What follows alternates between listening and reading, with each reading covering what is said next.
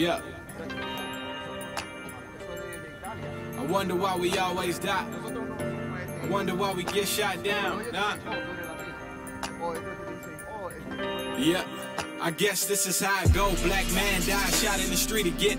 Mourning over bodies, asking what's his religion. It never shocked me that he was a Christian. We been dying over white man lies. Been niggas in the white man eyes. Interjection, we need intercession. The only thing we ever want to do is talk about it. I'm done begging and I'm tired of talking. I realize that them problems persist. You would think that we was equal, but that never existed. All this oppression here behind these black and white friendships make me wonder why they always trying to push us under. Other nations come here and get placed above us. I ain't never seen no Chinese march. I ain't never seen no Arabs protest. Voting for a master just to hang us by throats next. Bullets in the barrel, use a nigga for practice. It's been a long time coming and we still in the last place. Policy. All these devils screaming vote for me. His blood in my eyes. My son asked if his pop gon' make it. He wanna tell him all die, but he afraid to say it. Who ready for a revolution? Yeah, for a revolution. Is you ready to die? You know that change only come with the bloodshed. Who wanna see us back on top? Would you ever sacrifice yourself just to see a wicked generation staying survive? I knew people when I was young, and I knew people that lived here that were killed. Just like down the street in Ravenswood, I know people that lived there that were killed. Why? For breaking God's commandments. Like you said earlier, we are our worst enemy. We have always been. Right. Give me that in Psalms chapter 17. No, we are to blame. We are to blame. And you know what? The Most High used the so-called white man to do his bidding. These police here, that's all of the Lord. All these cops that patrol here, the Queensbridge north and south houses, that's all the Most High God. Because without policing, you know what we would do? We'd be killing each other left and right. I just told them that I'm going to pray for them. Sister, the thing is we need to keep God's commandments. Watch this. You got it? Psalm 17, verse 13. I'm going to show you that the Most High God sent the so-called white man in uniform as police officers because why? The Most High is angry with us and the Most High sent them to patrol us. Okay? Watch this. Arise, O Lord, disappoint him. Cast him down. The Most High said, cast him down. Read. Deliver my soul from the wicked. Deliver my soul from the wicked, because what we have to understand is the so-called white man is the wicked the Bible speaks of. He is the wicked. He put us in the condition we're in. Right. The Most High used him. You understand? Read. Which is thy sword? Which is what? Which is thy sword? Read the whole thing again. Arise, O Lord. Come on. Disappoint him. Disappoint the devices that the white man has set up, like putting drugs in our community. That's all the setup from the so-called white man. Absolutely, to destroy the children of Israel. Read. Cast him down. Deliver my soul from the wicked. Deliver my soul from the wicked so-called white man. His name in the Bible is Esau. The so-called white man. No. It's they put us in a condition of slavery.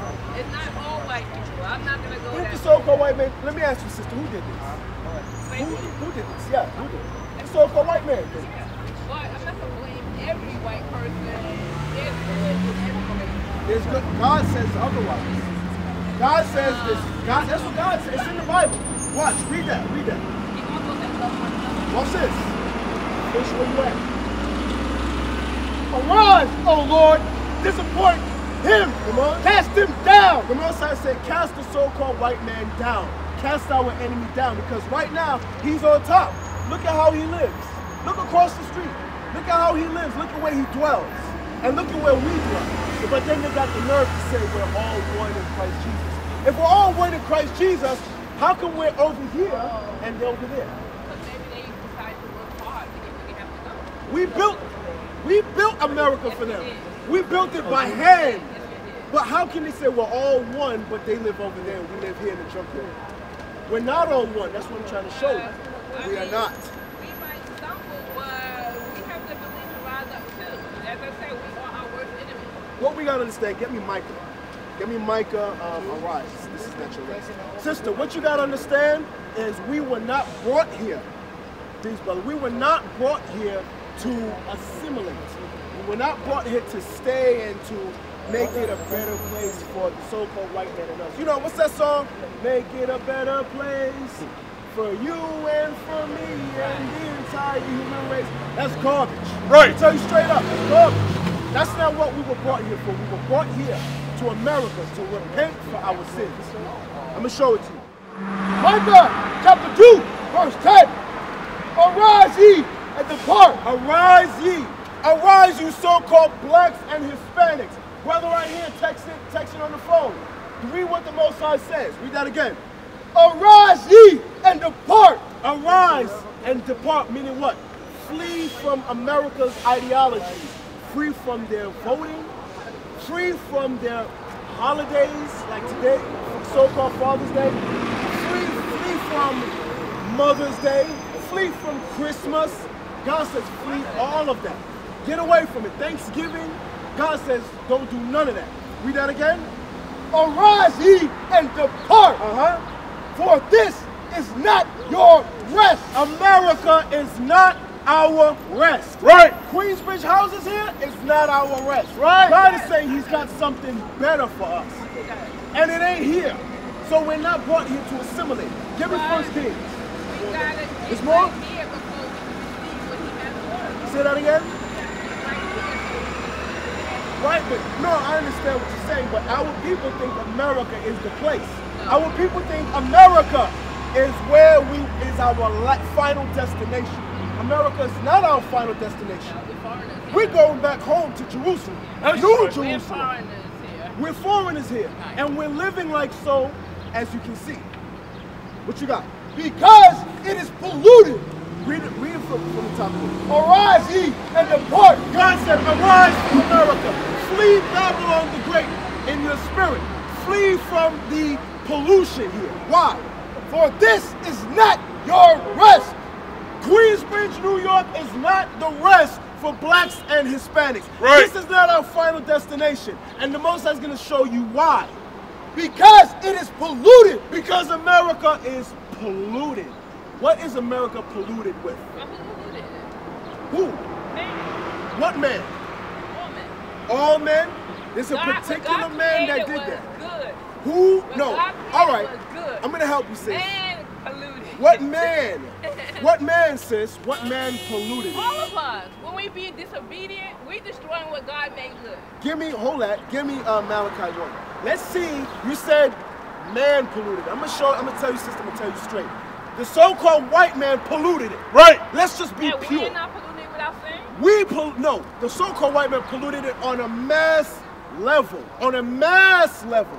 On a worldwide level. Helping them by not changing. All we're doing, we just follow. We have no say-so in anything. I'll give an example. Who okayed same-sex marriage? Because that's a form of pollution. Who okayed that? Who gave that the okay? It doesn't matter who okayed it. It's not what you walk through, it's how you walk through it. No, because so in the system, this choice. system is set up with laws, right? It is who said it is now law that two men can marry? Who did that? Who did it? God gave us a mind to choose. No, but my question to you is who did it? Because it's a law, it's a written law now that two men can get married. It's also blacks and whites who create the law. No. Not all white. Blacks don't create nothing. It's right. The so-called white man. I'm going to show you that he is the wicked that rules the world. Watch this. Come on. Malachi chapter 1, verse 1. Come on. The burden of the word of the Lord to Israel by Malachi. The burden, the heaviness of the word of the Lord to Malachi, to the children of Israel, the so-called blacks and Hispanics, who America calls the minority. But in reality, we are the majority. And we also, it's stiff-necked. Yes, we are stiff-necked, but we don't run the world, though. We are not the one that pass laws. It is not the bulk of blacks and Latinos that are in legislature.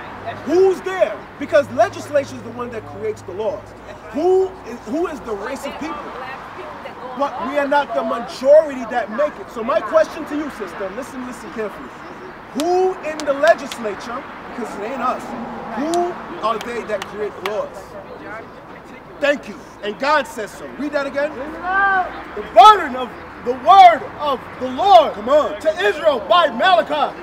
I have loved you, saith the Lord. So the Lord said that he loved us, even though it may not look like it based on our condition. God said he loved us. Read. Yet ye say, wherein has thou loved us? Because when we look at the way we live here, we say, how does God love us? How does God love us if we living in projects? In the worst projects in America. Read. Was not Esau Jacob's brother? Wasn't the so-called white man our brother? Because Esau is the so-called white man. He was our fraternal twin. When you read Genesis, the 25th chapter. Okay, read on.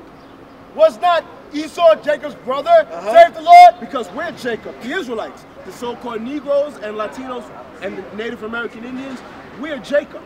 Read. Yet I loved Jacob and I hated Esau. So God said he loved us and he hated the so-called white man. This is Bible we're reading. This is the Holy Bible. But now, Where you from? where you live here? But you understand what's going on over here? Drugs, crime, what else goes on here? You live here too? Yeah. What goes on here? What do you see out here on the daily? You know why? We're breaking God's commandments. Give me that real quick. Give me Leviticus. You know what I want? 1917. I'm gonna show you the root of what's going on here. This is why police are patrolling us. Read this here. Leviticus 19, verse 17. Come on. Thou shalt not hate thy brother in thy heart. You hear what God said? God says, thou shalt not hate thy brother in thy heart. Let me ask you, who is your brother? Who? Everybody?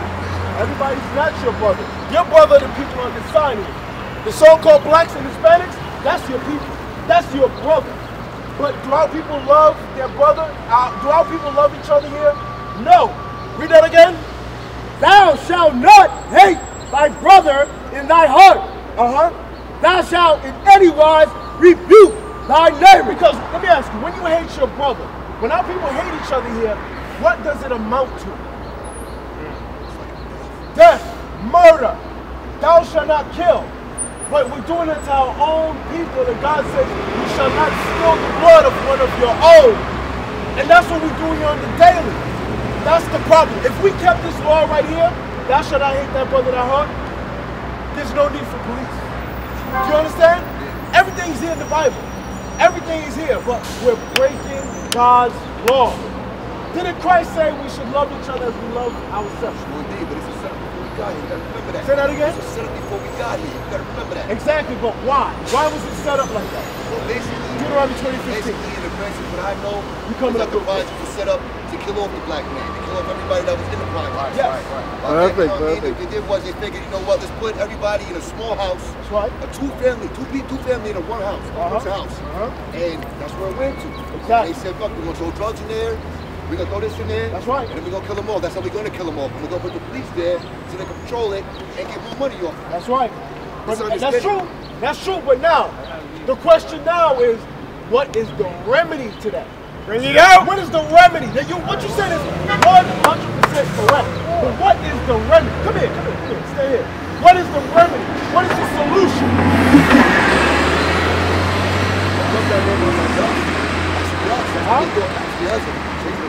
Exactly. Changing the mind, changing the spirit. Read. Leviticus 19, verse 18. Come on. Thou shalt not avenge nor bear grudge against the children of thy people. You know what it means to bear grudge? To bear hatred. That's what our people do here. Our people have been killing each other here for there's so many bodies over here. But it's because what? Read that again. Thou shalt not avenge nor bear any grudge against the children of thy people. So, brother and sister, we should not bear grudge against the children of our own people. The so-called blacks and Hispanics, we should not bear grudge against one another. That's wrong. That's wrong. That's evil. Read. But thou shalt love thy neighbor. Thou shalt love each other. Read. As thyself. As the way you love yourself, the way you love you, brother. The way you love you, that's the way you should love your people. And with that, I say shalom, and the next brother will come up. Get Jeremiah chapter 50, verse 33. Keep this in mind. You said you're from the islands? Jeremiah 50, verse 33. We had the Hispanic brother right here, and we got you right here. What unites all of our people? I'm going to show you this one thing. Jeremiah chapter 50, verse 33. Our people have been oppressed for hundreds of years. So we had to find ways to try to overcome it. We joined the Black Panther Party, right? We had the Black Wall Street. We had Islam. 5% nations of gods and earth. But what happened? Over and over again, the so-called white men would do things. Gangs. It messes our people up. But I want to show you something. What unites blacks and Hispanics? Jeremiah 50, verse 33. Listen to this. Jeremiah chapter 50, verse 33. Come on. Thus saith the Lord of hosts, Right? the children of Israel. Now what you're going to find out today, because we grew up believing the Bible is what? A white man's book. That's what we grew up. We didn't believe that this book belonged to us. Why? Because when the Europeans came, they came with the Bible and they came with the gun. So when we hear the Bible, we're like, no, there's no way we have any association with that. Why? Because when we saw that Bible, it was bloodshed and murder. But look, Jeremiah 50, verse 33. Read it again. Jeremiah 50, verse 33. Thus saith the Lord of hosts. Watch this now. This is Jeremiah. Jeremiah is a black man. When you read the description, the prophet Jeremiah was dark-skinned. Come on. The children of Israel. The children of Israel are blacks, Hispanics, and Native Americans. But the so-called white man said, you know what? We're the children of Israel. And we're going to curl our hair and wear tissits. You understand? Watch this. Read on. And the children of Judah. The children of Israel, which are the Hispanics, and the children of Judah is the black man. Go ahead. Right. Were oppressed. Were what? Oppressed. Blacks and Hispanics, what unites us is oppression. We were always oppressed. Read on. Together. We've been oppressed together. That's why, where do you think the Latin kings come from? They were what? The young lords out of Chicago. Bloods and Crips before that started, what was it? It was an organization to help the community. That violence came later. So what unites us is oppression. But how do we get out of oppression? This is what's going to happen. This is what God said he's going to happen. Listen to the scripture. Hosea 5:15, come right up. Bring it out. Hosea 5:15. The Bible is the answers to all of our problems. Why do we choose drugs? To escape our reality. Why do we join gangs? Because we don't have fathers. Why do we get poor schooling, poor homes? Because we're the chosen people. And the so-called white man and all the other nations, they want to keep us on the bottom. So Queensbridge houses, Astoria, Jamaica, Queens, we're going to all the projects to teach them the gospel. The good news that what? Christ is a black man. That the black man is a God. That the black man must keep the commandments because that's our power. Read this. Hosea chapter 5, verse 15. Come on. I will go and return to my place. The Most High God said, I'm going to leave. I'm going to return to the heavens. Watch this. Read on. Till they acknowledge their offense. That's all the Most High wants. All God wants is acknowledgement for our wrongs. We all did evil. You did evil. I did evil. We all wicked as hell. Right. The Most High wants us to acknowledge that. Read on. And seek my face. How do we seek God's face? The Bible. You got to study. Because in the Bible, what do you find? History. The history of a people. And in the Bible, what do you find? Prophecies. What is the future of America? What is the future of the world? Read that part again. And seek my face. And seek my face. So how do we seek God's face? We've got to open that book. We have to open the book. This is far from a white man's book. The Bible condemns him. The Bible condemns him. But what he did, I'm going to show you one more scripture. Get me Psalms chapter 50 and verse 17. The so-called white man said, you know what? Let's take the Bible and let's twist the scriptures. Let's set up churches and religions to create division. So what divides us? Religion, politics, we're not united. Right behind us is all gentrification. They're taking over Queens. Why? Because they don't care about us. That's why it's our job to raise our people up. Read this. Yep. 50 verse 16. Psalms chapter 50, verse 16. But unto the wicked, God saith, it didn't say unto wicked people, it said unto the wicked. Meaning what? There's a particular wicked. You wicked. I'm wicked. We all wicked as hell, right? But the Bible says, read this again. but unto the wicked. Meaning there's a particular wicked. Read on. God said, What does he say? what hast thou to do to declare my statutes? What has thou to do to declare my statutes? Come on. Or that thou shouldest take my covenant in thy mouth. How do they take the covenant in their mouth? The covenant is the Bible. They say, oh, you know what? The old covenant and new covenant, that belongs to us. We're the Israelites. We're the people of God. When you read the history, you'll find it as us. But then at the same time, he says, oh, God doesn't exist. So if God does exist, we're his people. But we don't believe he exists. The so-called white man's the devil. Shalom. This is Bishop Nathaniel of Israel United in Christ. Please subscribe to our YouTube channels. Stay up to date with our latest events, music, and classroom lessons.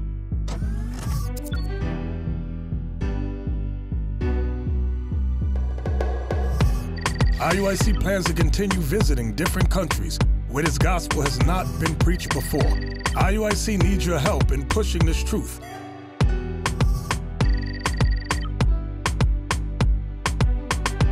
So join us, subscribe to our Instagram, Facebook, Twitter, and podcasts, and stay up to date with us.